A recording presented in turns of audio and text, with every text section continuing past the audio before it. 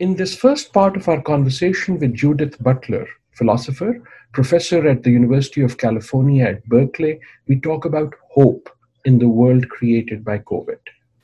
Hope is a big question these days, and I think uh, many people across the world are asking a fundamental question: what may we hope for? What is there to hope for? Um, and sometimes I think that takes that question forms in the midst of despair. Um, I am feeling hopeless. I do not see hope wherever I look. Um, and um, and the question, what do I hope for, or what is there to hope for, is uttered from that despair and is seeking consolation, some picture to hold on to, some railing to lean into.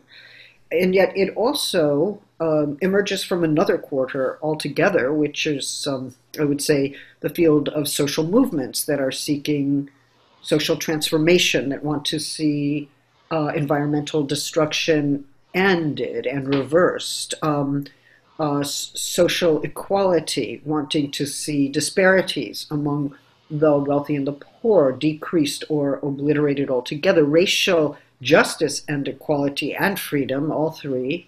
Will there be a day when black and brown people in this country um, uh, earn a living wage, walk on the street without fear of brutality or discrimination, and exercise their freedoms without fear of violent reprisal or censorship? So some people are hoping for a changed world, and others are just looking for any sign of hope. And I think those are two different ways of thinking about hope. Um, my sense is that at the same time that we're waiting for a sign of hope or struggling for a future world, we're also living this world in which people are offering care to one another, offering solicitude, for lack of a better word, soliciting, how are you, offering what they have to offer, entering into modes of association that are not just based on family structures or small communities, but sometimes, associations among strangers who seek to make sure everybody has health care, shelter, a way to get to testing, a way to get to meds, a way to understand how to apply to the government to get money, how to get their visa processed.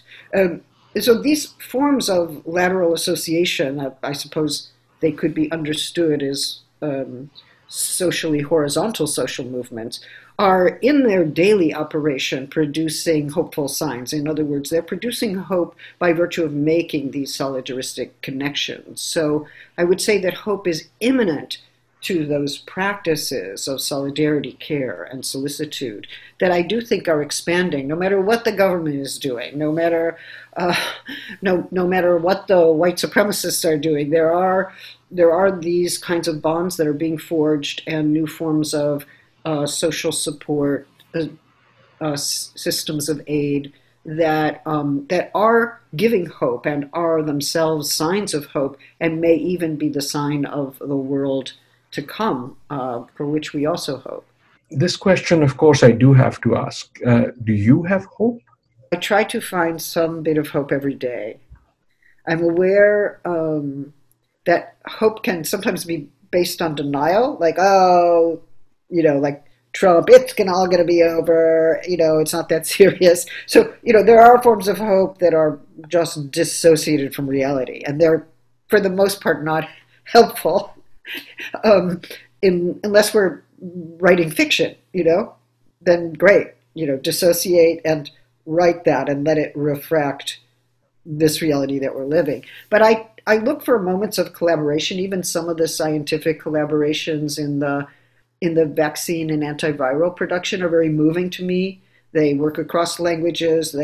Some of them at least, share all their material. I find the internationalism of some of that collaboration very hopeful, especially the plans that some of them have to distribute whatever vaccine is discovered in an equitable way and through means that do not make a profit. So I see that, and I'm not hopeful all the time, but I try to find the moments of hope and cluster them together so they produce something of a picture.